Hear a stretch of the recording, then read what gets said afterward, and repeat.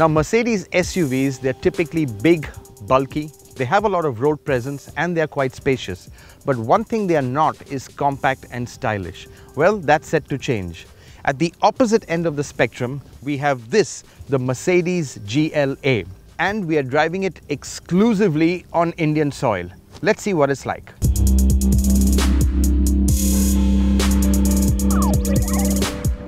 The GLA with its swoopy, sleek shape is more of a crossover than a pakka SUV. It's pretty compact too, but looks much bigger than it actually is. And in fact, it's quite an attention grabber. Just look at some of the design elements.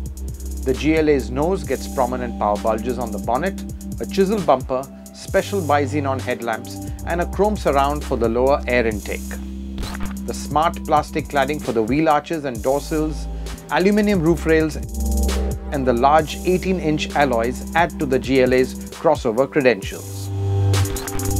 The rear looks smart too, with its split tail lights and distinctive chrome apron. The wide tailgate also offers easy access to the large 421-litre boot. Well, the interiors are similar to the A-Class. In fact, they're actually identical.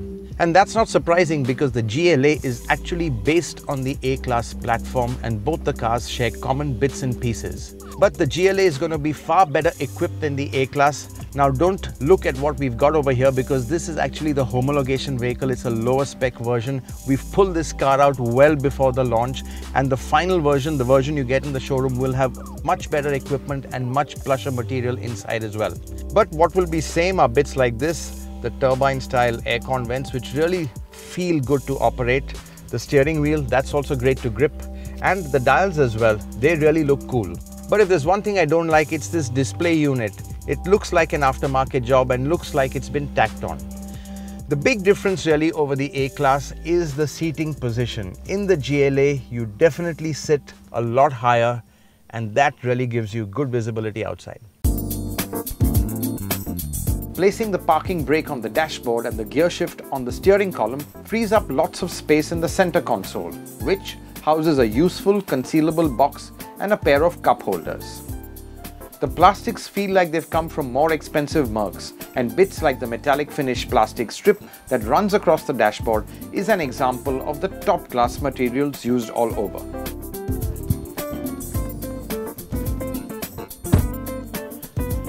Now when you get into the back seat, you understand that this is really a compact SUV.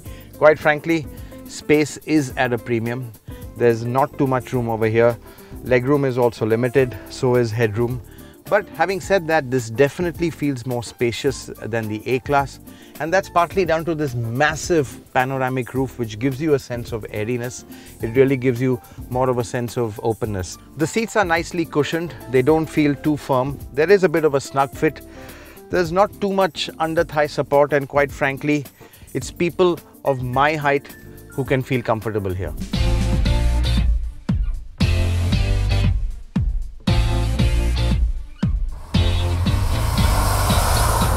The GLA will be launched in India with two engines. The GLA 200 CDI, powered by a 2.2-litre common rail diesel motor, is likely to be the practical choice. But the petrol motor in the GLA 200 I'm driving right now is likely to be the enthusiast choice, and that's because it's pretty peppy.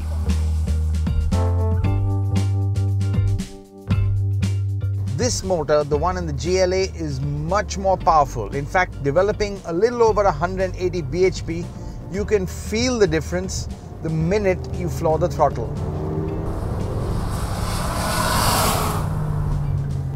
There's really a strong surge in every gear. A little bit of torque steer as the wheel fights to put all that torque down. And while it's pretty refined at low revs, the minute you extend it beyond 5,000, it does take on a bit of a raucous note.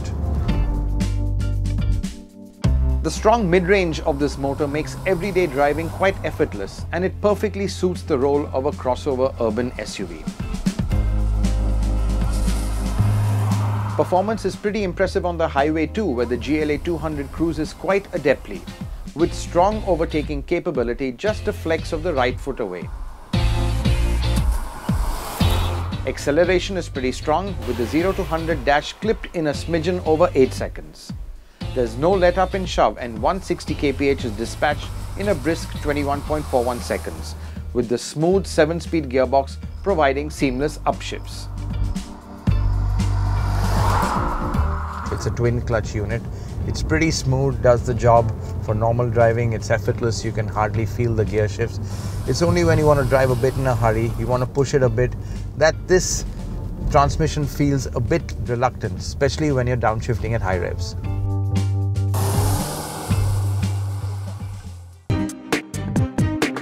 For the Indian market, the GLA will come with only front-wheel drive and there's no 4MATIC option for now. That's a bit of a shame because with all-wheel drive, you could certainly make better use of the power like on the wet and uneven roads today. However, the thinking is that since the GLA will be used mainly in cities, there's no real need for the extra hardware and cost. Even without four-wheel drive, the GLA is surprisingly adept on the rough stuff. Despite riding on strictly tarmac tires and driven by just the front wheels, it clambered up a muddy track to our secret filming location with remarkable ease. Now, riding on these large 18-inch wheels, the GLA has a certain maturity about the way it rides. It tackles our roads absolutely fantastically. In fact, we're on a really bad bit of road just outside Mumbai. The monsoons have made an absolute mess of it and there's absolutely no problem. The GLA is just coasting over it. It's only really sharp edges that this car feels a bit skittish and those bumps really then thumb through. Back on tarmac, the GLA continued to impress with the confidence it gave on an undulating and gently winding road. The steering isn't crisp or full of feel, but it weights up with a nice consistency and is fairly accurate. The GLA also gripped the wet tarmac fairly well, and for a car that sits pretty high, body roll is not excessive either.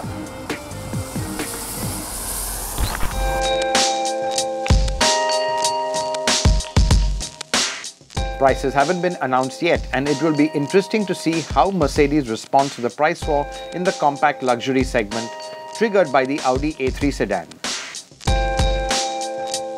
But the GLA's most obvious rivals are the BMW X1 and the Audi Q3, and the GLA will be pegged against these cars. The Mercedes GLA, well, it's more of a crossover than a true blue SUV.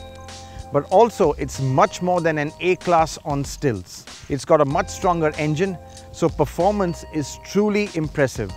It also rides and handles like a much bigger car. But the real talking point of the GLA is the styling. Quite simply, there's nothing that looks quite as good in this category.